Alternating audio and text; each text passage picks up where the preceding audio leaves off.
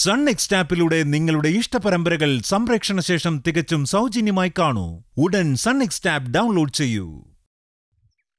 ആ സമയത്ത് അങ്ങനെയൊക്കെ സംഭവിച്ചു പോയി. രഘു അമ്പിളിയും എന്നോട് ക്ഷമിക്കണം. എന്നോടൊരു ക്ഷമയൊന്നും ചോദിക്കണ്ട. എനിക്കിതൊക്കെ ശീലോ. പക്ഷേ ഇത് നമ്മൾ തമ്മിലുള്ള പ്രശ്നം മാത്രമല്ലല്ലോ.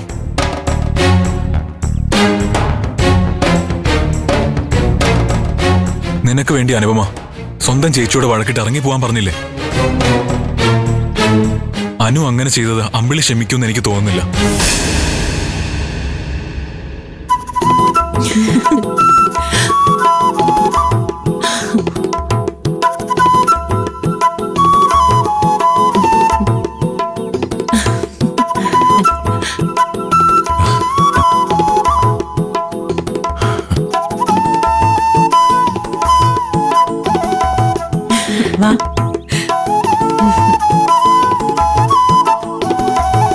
ഇതേ വാക്ക് തന്നെയാ രഘുവേട്ട ചേച്ചിയും പറഞ്ഞത്. എനിക്ക് പ്രശ്നമൊന്നുമില്ല, എന്റെ അനിയത്തിയല്ലേ, ഞാൻ എന്തും ക്ഷമിക്കും. പക്ഷേ രഘുവേട്ടന് ഇന്ദ്രനോട് ക്ഷമിക്കാൻ പറ്റുമെന്ന് എനിക്ക് തോന്നുന്നില്ലാന്ന്. എന്റെ രഘുവേട്ടാ, എന്റെ ചില നേരത്തെ വർത്താനം കേട്ടാ മുഖത്തൊന്ന് കൈയെടുക്കാൻ തോന്നില്ലാന്ന് രഘുവേട്ടൻ തന്നെ പറയാറില്ലേ?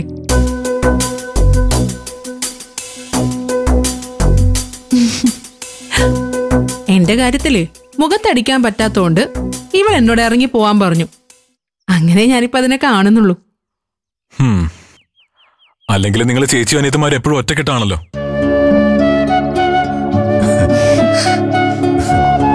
നിന്റെ വാക്കും കേട്ട് രണ്ടാമതും അങ്ങോട്ട് വന്ന് എന്നെ പറഞ്ഞാ മതി.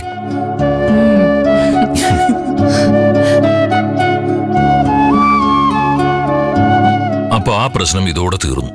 എന്താ രഘു? ഞാനത് അപ്പോഴേ മനസ്സിൽ നിന്ന് വിട്ടമ്മവാ. അതുകൊണ്ടല്ലേ അമ്മാവനോട് പോലും ഞാൻ അതിനെക്കുറിച്ച് പറയാതിരുന്നേ.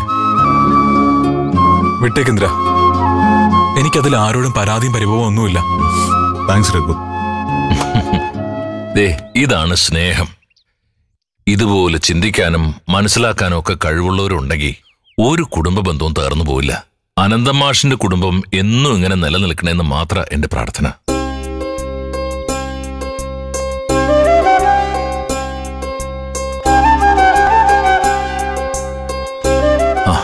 ഓണം അടുത്തു വരെയല്ലേ? അന്ന് നമുക്ക് എല്ലാവർക്കും ഇവിടെ ഒരുമിച്ച് കൂടണം. വിനയചന്ദ്രനെ ശബരിയും ഞാൻ അറിയിക്കുന്നുണ്ട്.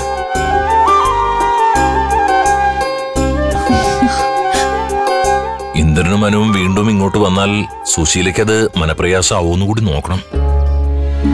അമ്മയെ വിഷമിപ്പിച്ചുകൊണ്ട് പരമാവധി ഒന്നും ചെയ്യാതിരിക്കാനായിട്ട് ശ്രമിക്കണം ഇന്ദ്ര. മനസ്സിലായോ? ഞാനതിന് അമ്മയ്ക്കെതിരായിട്ട് ഒന്നും ചെയ്യുന്നില്ലല്ലോ അച്ഛാ. അമ്മ സ്വയം ഉണ്ടാക്കുന്ന ഓരോ വിഷമങ്ങളാ. അതിന് അമ്മ കൂടി മനസ്സ് വെച്ചാലേ പറ്റൂ. എന്തായാലും തിരുവോണത്തിന് ഞാനും അനു ഇവിടെ വരും. ഞങ്ങൾ അമ്മയെ കാണാനും പോവും. അത് മതി. ഇന്ദ്രന്റെ മനസ്സിൽ അമ്മയോടുള്ള സ്നേഹവും അമ്മയ്ക്കുള്ള സ്ഥാനവും എത്രമാത്രം വലുതാണെന്ന് എനിക്കറിയാം. അതെന്നും എന്നും കാത്തു സൂക്ഷിച്ചാൽ മാത്രം മതി.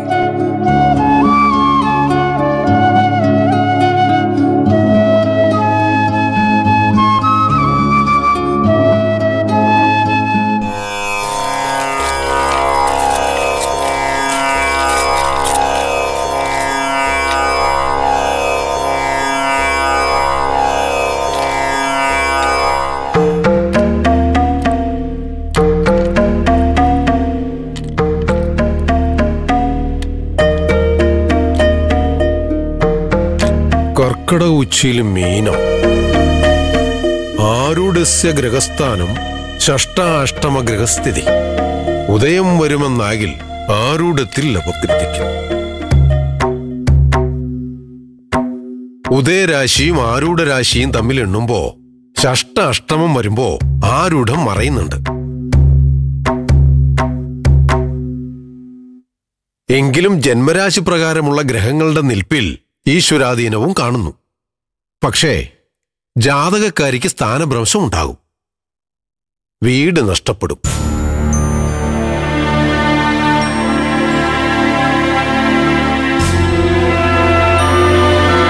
നന്നായി പ്രാർത്ഥിക്കുക. ഈശ്വരാധീനമുള്ളതുകൊണ്ട് ഭഗവാൻ കാവലുണ്ടാവും. വേറെന്തെങ്കിലും അറിയേണ്ടതുണ്ടോ?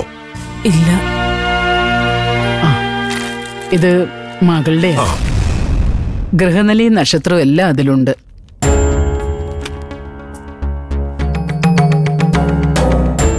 എന്താ അറിയേണ്ടത്? വിവാഹത്തിന്റെ കാര്യം. ഈ ജാതകക്കാരുടെ വിവാഹം കഴിഞ്ഞില്ലേ?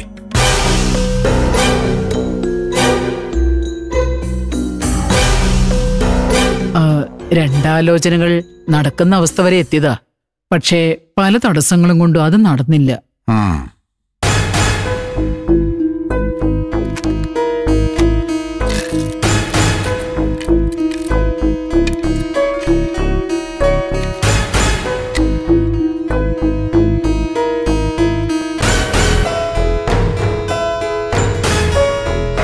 ഈശ്വരാധീനക്കുറവുണ്ട്. അടുത്തുള്ള ക്ഷേത്രത്തിൽ മകളെ കൊണ്ട് ശയന പ്രദക്ഷിണം നടത്തണം. അപ്പൊ തടസ്സങ്ങൾ മാറും. പിന്നെ എത്രയും പെട്ടെന്ന് വിവാഹം നടത്തണം. ഇപ്പൊ അതിനുള്ള യോഗമുണ്ട്. താമസിച്ച ചിലപ്പോ പ്രാർത്ഥിക്കുക, എല്ലാം ശരിയാവും.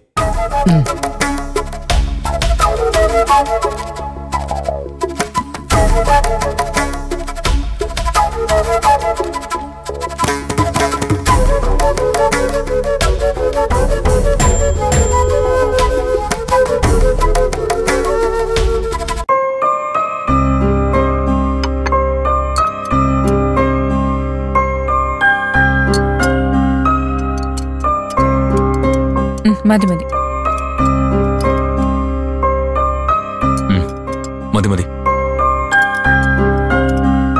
ആ മതിയമ്മേ.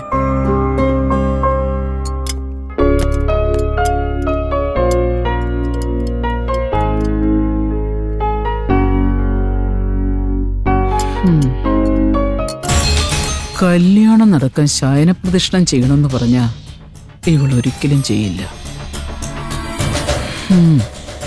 വഴിയുണ്ട്.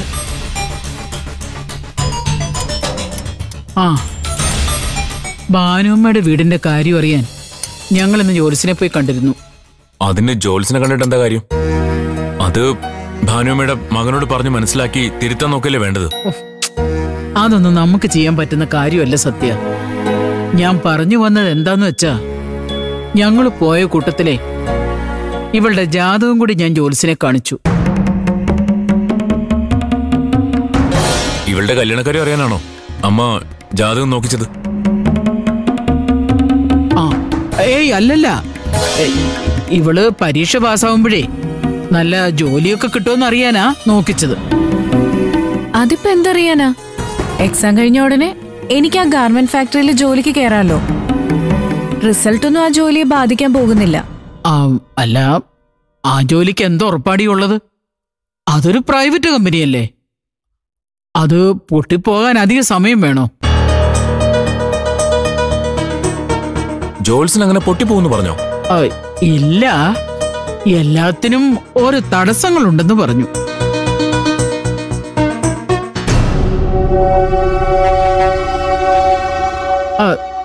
നീ വിഷമിക്കണ്ട മോളെ, അതിനൊക്കെ പരിഹാരമുണ്ട്. എന്ത് പരിഹാരം? വല്ല തകടെഴുതി കെട്ടാനോ ഹോമം നടത്താനോ പറഞ്ഞു കാണും. അതിന് നല്ല തുകയും പറഞ്ഞു കാണും അല്ലേ അമ്മേ? സത്യ, നിനക്ക് അറിവില്ലാത്ത കാര്യങ്ങളെ കുറിച്ച് സംസാരിക്കാൻ നിൽക്കരുത്. നീ കരുതും പോലെ വെറുതെ പണം പിടുങ്ങാൻ നടക്കുന്ന കള്ള ജോലിസിനൊന്നും അല്ല. പ്രവചിച്ചതെല്ലാം അച്ചിട്ടായി ഫലിച്ചിട്ടുള്ള നല്ല സിദ്ധിയുള്ള ജോലിസിനാ. അയാൾ എന്ത് പരിഹാരം പറഞ്ഞെന്ന് അമ്മ പറ. കുളിച്ചീറനോടെ ക്ഷേത്രത്തിന് ചുറ്റും ശയന പ്രദക്ഷിണം നടത്തിയ എല്ലാ തടസ്സങ്ങളും മാറി നീ പരീക്ഷ പാസ്സായി നല്ല ജോലി കിട്ടുമെന്നാ പറഞ്ഞത്.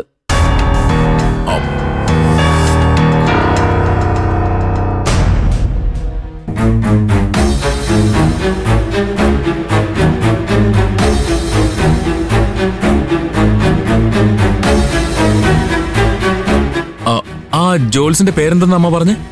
ഭാസ്കര പണിക്കര്. കേട്ടിട്ടുണ്ട്. അമ്മ പറഞ്ഞ സത്യമാ. അദ്ദേഹം പറഞ്ഞത് അച്ചട്ടാ. നീ ശയനപ്രദക്ഷിണം നടത്തിയ എല്ലാ പ്രശ്നങ്ങളും തീരും. 3 പ്രാവശ്യം ചെയ്താ ഇരട്ടി ഫലം എന്നാ കേട്ടിട്ടുള്ളത്. അത് ജോൽസൻ പറഞ്ഞിട്ടില്ല അമ്മേ? ഇല്ല. എന്നാലും നീ ചെയ്തോടി, നല്ലതാ. എനിക്കെങ്ങും വയ്യ. ഞാൻ നന്നായി പഠിച്ച പരീക്ഷ എഴുതിയത്. തൽക്കാലം ഒരു ജോലി ശരിയായിട്ടുണ്ട്. ആ ജോലി പോയാ അത് അപ്പോഴത്തെ കാര്യമല്ലേ, അതാ സമയത്ത് നോക്കാം. എത്ര നന്നായി പഠിച്ച് പരീക്ഷ എഴുതിയാലും പേപ്പർ നോക്കാനിരിക്കുന്ന സാറിന്റെ മനസ്സ് ശരിയല്ലെങ്കിൽ നീ എഴുതിയ ഉത്തരവൊക്കെ തെറ്റാണെന്ന് അയാൾക്ക് തോന്നും. അതോടെ നിന്റെ മാർക്കും കുറയും.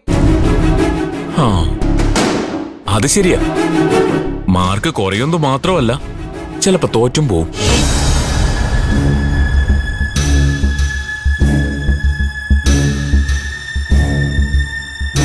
സ്വന്തം ഭാര്യയുടെ അമ്മയുടെയും വഴക്കിനിടയിൽ കിടന്ന് വിയർപ്പ് മുട്ടുന്ന ഒരു സാറ് കാലത്തെ ഒരു ഉഗ്രം വഴക്കിന് ശേഷമാണ് നിന്റെ പേപ്പർ നോക്കാൻ ഇരിക്കുന്നതെങ്കിലുള്ള അവസ്ഥ നീ ഒന്ന് ആലോചിച്ച് നോക്ക്.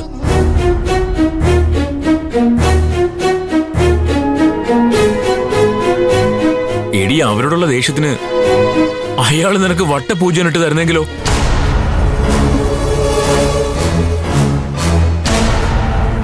അമ്മ പറയുന്നതിൽ കാര്യമുണ്ട് സോന. താൻ പാതി ദൈവം പാതി എന്ന് കേട്ടിട്ടില്ലേ?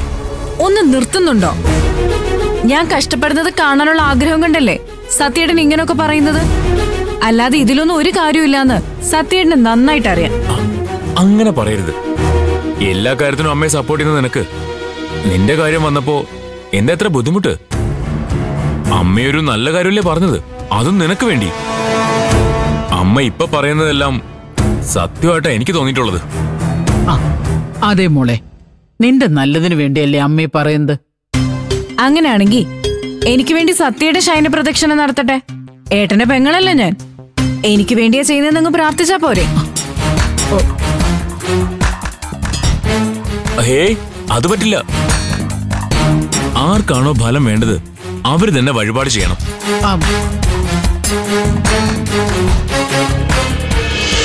നീ ജയിക്കണമെങ്കിൽ നീ തന്നെ ശയനപ്രദക്ഷിണം ചെയ്തേ പറ്റൂ, അല്ലേ അമ്മേ?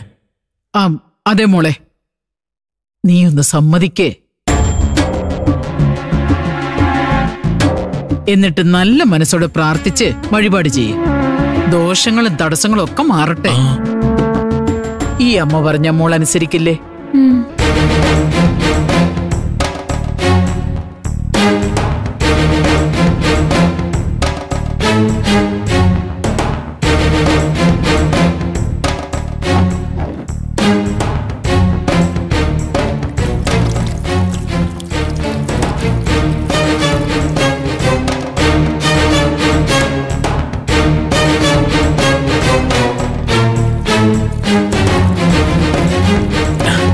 എത്ര മനോഹരമായ ആചാരങ്ങൾ!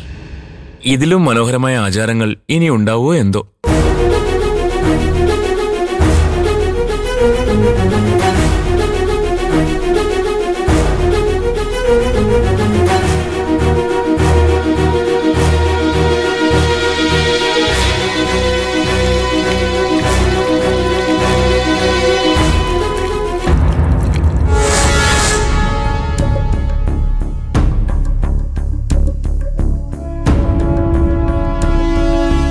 അമ്മേ, ജോത്സ്യർ ഭാനുമ്മയുടെ കാര്യം എന്താ പറഞ്ഞത്? വീട് നഷ്ടപ്പെടുമെന്നാ പറഞ്ഞേ. അതിന് പരിഹാരമൊന്നുമില്ലേ?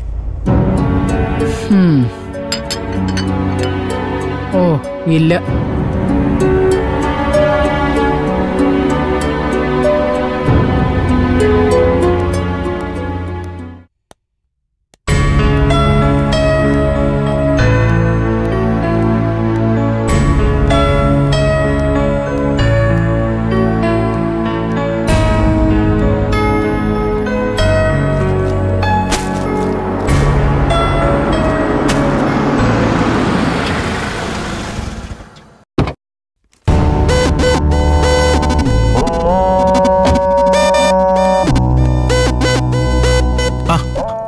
സാറോ?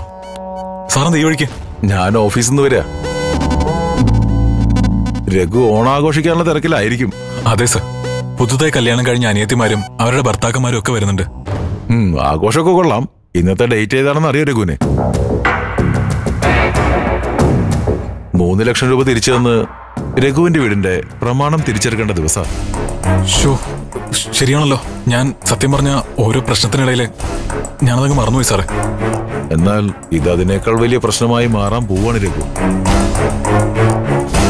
നിനക്ക് ഞാൻ കാശ് വാങ്ങി തന്ന ടീം ഏതാണെന്ന് ഞാൻ പറഞ്ഞിട്ടുണ്ടല്ലോ. അവര് നാളെ രഘുവിനെ അന്വേഷിച്ച് വീട്ടിൽ വരും. അയ്യോ ചതിക്കല്ലേ സാർ, വീട്ടിൽ നാളെ എല്ലാരും ഉണ്ടാവും. നാണം കെടുത്തല്ലേ? കാശ് വാങ്ങുമ്പോഴേ ഞാൻ പറഞ്ഞതല്ലേ രഘു, കൈവിട്ട കളിയാണെന്ന്. അന്ന് നീ എന്താ പറഞ്ഞത്? 1 മാസം പോലും വേണ്ട, കല്യാണം കഴിഞ്ഞ് 4-ാം ദിവസം കാശ് കൈ കിട്ടുമെന്നല്ലേ? അതൊക്കെ ശരിയാ സാർ. അതിനിടയിൽ അമ്മാവൻ ബാക്കി വന്ന കാശെടുത്ത് ഒരു ബന്ധുവിന് കൊടുത്തു. അതിനുശേഷം അമ്മാവൻ കുറച്ചു ദിവസം ഹോസ്പിറ്റലിൽ കടന്നു. അതിന്റെ റെസ്റ്റും മറ്റും കഴിഞ്ഞ് അദ്ദേഹം ഇപ്പോ ഒന്ന് പുറത്തിറങ്ങിയതേ ഉള്ളൂ. ക്യാഷ് ഞാൻ 2 ദിവസം കൊണ്ട് എത്തിക്കാം സാർ. ഓണമൊക്കെ ഒന്ന് കഴിഞ്ഞോട്ടെ. അതുവരെ അവരോടൊന്ന് ക്ഷമിക്കാൻ സാറൊന്ന് പറയണം. അതൊന്നും നടക്കുന്ന കേസല്ല രഘു. 1 ദിവസം മാറിയ 1 മാസത്തെ പലിശ കൊടുക്കേണ്ടി വരും. അത് ഇന്ന് കൊണ്ടുപോയി കൊടുക്കാൻ രഘുവിന് പറ്റുമോ? അയ്യോ, ഇപ്പൊ എന്റെ അത്ര കാശൊന്നുമില്ല. 1 മാസത്തെ പലിശയും കൂട്ടി അടുത്ത മാസം കൊടുത്താ പോരെ? അവരുടെ രീതി അതല്ല. ആദ്യം പലിശ, പിന്നെ മുതല്. പലിശ അടച്ചില്ലെങ്കിൽ ആ പലിശയുടെ പലിശ കൂടി വരും. അത് കുഴപ്പമില്ല സാർ, എത്രയാണെന്ന് വെച്ചാൽ അടുത്ത മാസം കൊടുത്തേക്കാം. ദയവായി നാളെ ഓണമായിട്ട് അവന്മാരെ അങ്ങോട്ടേക്ക് അയക്കരുത് പ്ലീസ്. എന്റെ രഘു, ഞാനായിട്ട് അവരെ അയക്കേണ്ട കാര്യമൊന്നുമില്ല. രഘുവിന്റെ വീടിന്റെ പ്രമാണം ഇപ്പൊ അവരുടെ കയ്യിലല്ലേ? നീ വാക്ക് തെറ്റിച്ചാൽ അവരുടെ വഴി അവര് നോക്കും. എന്നാലും സാറ് പറഞ്ഞ അവർ കേൾക്കും.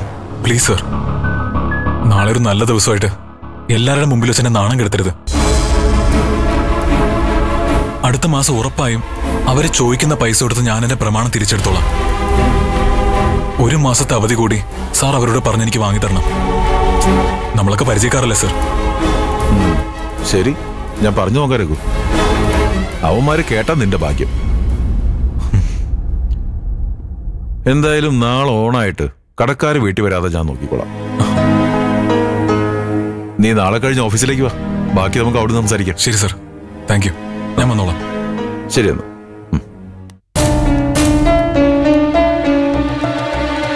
ദൈവമേ, ഇങ്ങനെ എന്നെ കണ്ടത് നന്നായി.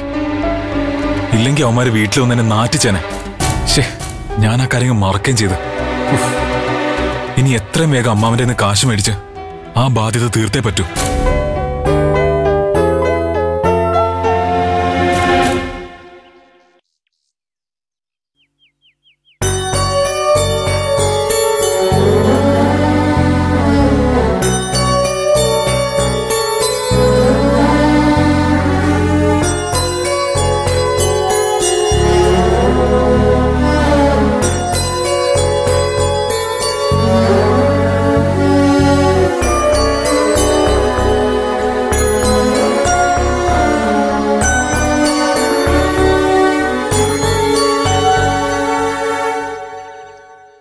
ഭാനുമേ, കാര്യങ്ങളൊക്കെ അമ്മ എന്നോട് പറഞ്ഞു. ജീവിതം എപ്പോഴും നമ്മൾ ആഗ്രഹിക്കുന്ന പോലെ ആവണമെന്നില്ലല്ലോ. ചില സമയത്ത് നമ്മൾ കൊതിക്കുന്നതിനേക്കാൾ കൂടുതൽ കിട്ടും. ചിലപ്പോ സ്വപ്നത്തിൽ പോലും നഷ്ടപ്പെടില്ല എന്ന് കരുതുന്ന പലതും കാലം തട്ടിപ്പറിച്ച് വലിച്ചെറിഞ്ഞു കളയും. ഇതൊക്കെ പല സമയത്തും ഭാനുമ്മ തന്നെ എനിക്ക് പറഞ്ഞു തന്നിട്ടുള്ളതാ. ഒഴുക്കിനൊത്തു പോകാനല്ലാതെ വിഷമിച്ചെറിഞ്ഞിട്ട് എന്ത് പ്രയോജനമുള്ളത് ഭാനുമ്മേ? അവനോട് ഇവിടെ വന്ന് നിൽക്കാനോ എന്നെ വന്ന് നോക്കാനോ ഒന്നും ഞാൻ പറയുന്നില്ലല്ലോ. എനിക്ക് ആകെയുള്ള ഈ കിടപ്പാടം ഇല്ലാതായ പിന്നെ ഞാൻ എന്ത് ചെയ്യും? വേറെ ആർക്കും അല്ലല്ലോ, ഭാനുമ്മയുടെ മോന് തന്നെയല്ല അത് കൊടുക്കുന്നത്. ഒരു അത്യാവശ്യം വരുമ്പോ അമ്മ തന്നെ വേണ്ടേ മക്കളെ സഹായിക്കാൻ? ഇത് വിറ്റിട്ട് ഭാനുമ്മയെ അവര് കൊണ്ടുപോയി സംരക്ഷിക്കില്ലേ? എക്കാലം ഒന്നും ഒറ്റയ്ക്ക് ജീവിക്കാൻ പറ്റത്തില്ല ഭാനുമ്മേ. എന്നാണെങ്കിലും മകന്റെ സംരക്ഷണയെ കഴിയേണ്ടതല്ലേ? അത് കുറച്ച് നേരത്തെ ആയെന്ന് കരുതിയാ മതി.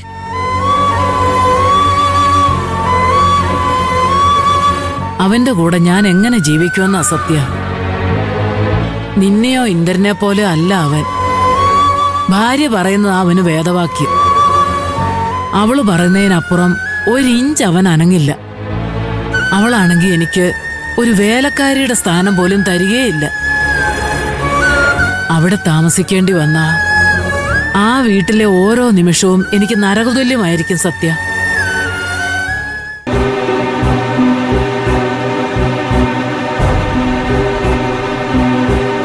എല്ലായിടത്തും മക്കളുടെ ഭാര്യമാര് തന്നെ ആ പ്രശ്നം. അങ്ങനെ എല്ലാരെയും പറയല്ലേ അമ്മേ. അനുവടുത്തേ കൊണ്ട് അമ്മയ്ക്ക് അത്ര ബുദ്ധിമുട്ടൊന്നും ഉണ്ടായിട്ടില്ല. ഇവിടുത്തെ മുഴുവൻ പ്രശ്നങ്ങളും അമ്മയും സോനയും കൂടി ചേർന്ന് ഉണ്ടാക്കിയിട്ടുള്ളത് മാത്രമാ. കണ്ടില്ലേ, അവളെന്റെ മൂത്ത മകന് മാത്രമല്ല, ഇവനും കൈവശം കൊടുത്ത് വശത്താക്കി വെച്ചിരിക്കുക. പെറ്റ തള്ളേക്കാളും പെങ്ങളെക്കാളും അവന് വലുത് കെട്ടിക്കറി വന്ന പൂതനയാ. എന്റെ കാര്യം പറഞ്ഞ് ഇനി നിങ്ങൾ തമ്മിൽ വഴക്ക് കൂടണ്ട. അല്ലെങ്കിൽ തന്നെ സമയം മോശമായ വായിന്ന് വീഴുന്ന ഓരോ വാക്കും വഴക്കും വക്കാണോ ഉണ്ടാക്കാനേ ഉപകരിക്കൂ. പല വാക്കിനും പലരും മനസ്സിൽ പോലും ചിന്തിക്കാത്ത അർത്ഥങ്ങൾ കൊടുക്കും. ഞാൻ പറഞ്ഞതല്ല എന്റെ അവസ്ഥ മാത്രമാ. അതിന് ഇന്ദ്രനെ അനുവിനെ ഒന്നും പഴി ചേർക്കണ്ട സുശീലേ.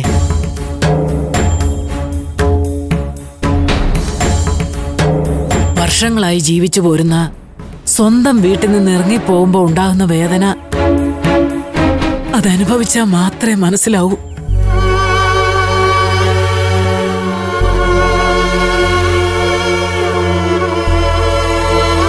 എന്റെ വീട്ടിലെ എന്റെ അവസാനത്തെ ഓണമായത്. എല്ലാം കൈവിട്ടു പോവുക. എത്ര ആഗ്രഹിച്ചാലും കണ്ണീരൊഴുക്കാനല്ലാതെ ഒന്നും തിരിച്ചു പിടിക്കാനുള്ള ആവതില്ല എനിക്ക്.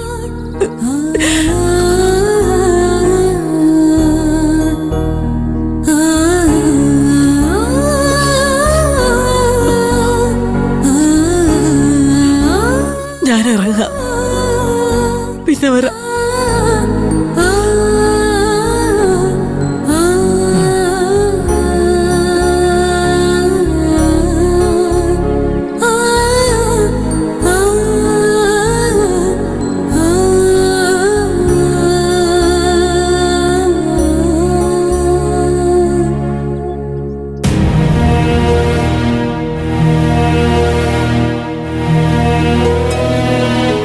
കണ്ടോ, ഇതാണ് പ്രായമായാലുള്ള അവസ്ഥ. അനുഭവിക്കല്ലാതെ എന്ത് ചെയ്യാനാ? തോലതെറിച്ച് ഓരോന്ന് കുടുംബത്ത് വന്ന് കേറുന്നോണ്ട് വീട്ടിലെ സ്വൈര്യം നശിക്കും. നീ ഇനി എത്രയൊക്കെ എതിര് പറഞ്ഞാലും എന്നെ കുറ്റപ്പെടുത്തിയാലും അവള് വന്ന് കയറും വരെ ഈ കുടുംബത്ത് സമാധാനം ഉണ്ടായിരുന്നു. ഇനി നിന്റെ ഭാര്യ കൂടി വരുമ്പോ എന്താവുന്നാ ഞാൻ ഓർക്കുന്നത്. അതോർത്ത് അമ്മ വിഷമിക്കണ്ട. ഒരു കല്യാണം കഴിക്കാൻ എനിക്ക് എന്തായാലും ഉദ്ദേശമില്ല. എല്ലാം കണ്ടും കേട്ടും ജീവിതം തന്നെ വെറുത്തിരിക്കാൻ ഞാൻ. അല്ലാതെ മാഷിന്റെ മോളെ കെട്ടാൻ പറ്റാത്തതിനുള്ള നിരാശ കൊണ്ടല്ല.